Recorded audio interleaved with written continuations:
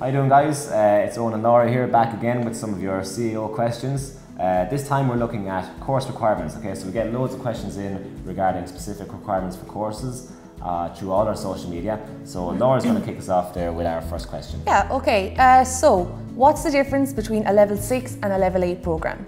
Okay, so on successful completion of a level 6 program, you have obtained a higher certificate. On successful completion of a level 8 program, you have obtained an honours degree. It's important to remember that if you can use your level 6 as a pathway to reach your level 8 honours degree too. Yeah, and actually that brings me on to the next question then, which somebody asked, if they apply for a level 7 course, is there an add-on year, is the add-on year still an option further down the line? Okay, so as Laura says, we have this pathway here in LIT, okay, so it makes progression here in LIT really flexible. Okay, so for example, if you start at level 6, there will be an option for you to move on after you finish your level 6 onto a level 7 and then move on to a level 8 from there. You can go in and out. Once you finish your level 6, you can come back, do your level 7, come back again and do your level 8, and you can do that in the 4 years as well if you want. So it's a really flexible system that kind of helps you to get through your degree in your own time. Yeah, absolutely. Okay, and what kind of supports are available in LIT? In LIT, we recognise that student life can be challenging, and there are a number of supports available. So we have our student health unit, we have our counselling service, career service and our access service. Through the access service, there is student assistance funding available, and there is also learning support too. So if you're struggling with a particular area of your course, you can apply for learning support, and it's free, so that always helps as well. Yeah, absolutely, and one of the most important services that we have, and it's included in our next question, is our disability services. Okay, so we have somebody who said that they have a learning disability. Will their needs be catered for? 100% your needs will be catered for. We firmly believe in equality of opportunity in LIT for every single student, so every student has the same right to a third level education as anybody else. So we have a disability office here in LIT which will service your requirements. So we would just make sure that before you come to LIT, make contact with that office and let what services you may require be known to that office. So the person in charge there is called Bros O'Donovan. You can email Bros at bros.o'donovan@lit.ie, and her office line also is 061 293 112. Cool, okay.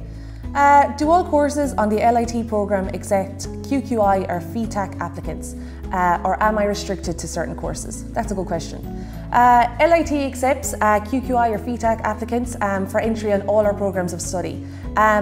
Special requirements may exist for particular programmes, but just check with that course in question.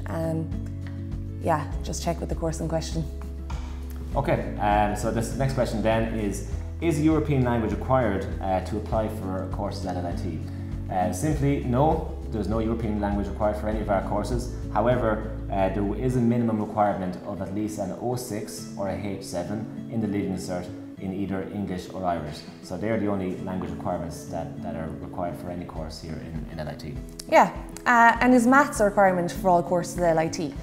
So most courses at LIT require a minimum Leaving Cert ordinary level grade of 06 or H7, and there's also a minimum grade required for our engineering programs too.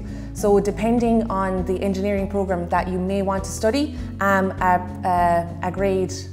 different grade may be needed for that, but it's all at ordinary level. So it's just very important to double check on the course that you wish to study what ordinary level maths grade is required. Yeah, and that's it. There are a small number of courses as well that accept foundation level maths. So just check with admissions if that may be a course that you're interested in studying, but a small number of courses do accept foundation level. Yeah.